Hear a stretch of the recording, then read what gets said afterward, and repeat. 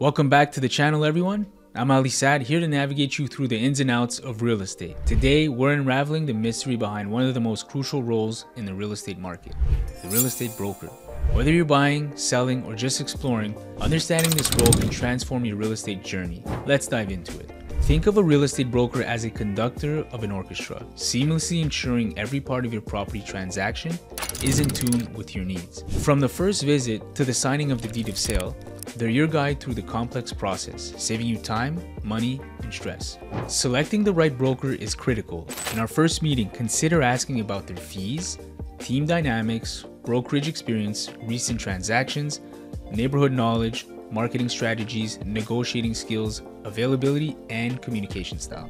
Remember, they must hold a valid license from the OSIC, and some may even have a quality customer service certification. Communication is key. Provide your broker with a detailed list of your needs, wants, budget, property type, essential features, preferred neighborhoods, and ideal move-in time.